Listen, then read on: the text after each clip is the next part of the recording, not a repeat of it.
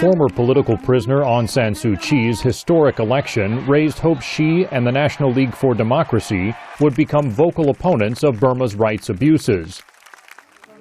But after siding with public opinion against the Rohingya, a stateless Muslim minority, and failing to condemn military aggression against Kachin rebels, critics say they are compromising their principles.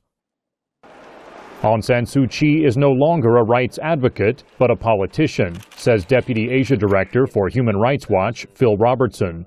Her last comment that she couldn't really intervene unless she was invited by the government to do so, and that she was on the wrong parliamentary committee to take up these kind of issues, is really the sort of excuse that one would expect from a second-rate politician rather than a Nobel Peace Prize winner.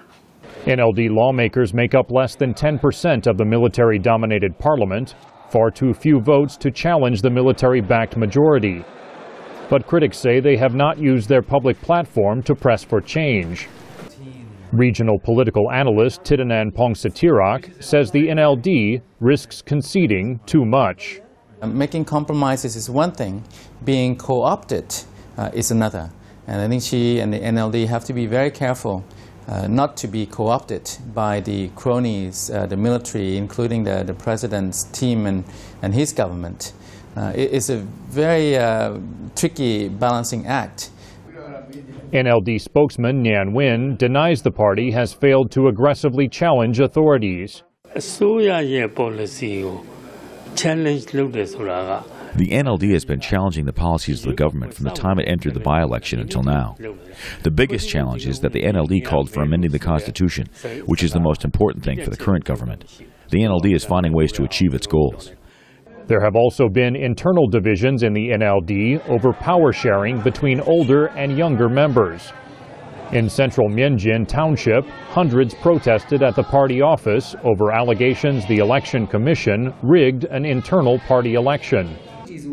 Protest leader Coco On says they refuse to allow 7,000 younger members to vote, demonstrating that the NLD is losing its way. We have complained about the unfairness of the Commission to the Central Committee authorities. They dissolved the Commission. However, they endorsed the Commission's unfair election result. NLD spokesman Nhan Win dismisses the controversy as bickering among members. But he says the party Congress will focus on making the NLD more democratic and electing educated, younger, and female leaders. He says it may also result in reevaluation of some party principles. Daniel Schearf, VOA News, Bangkok.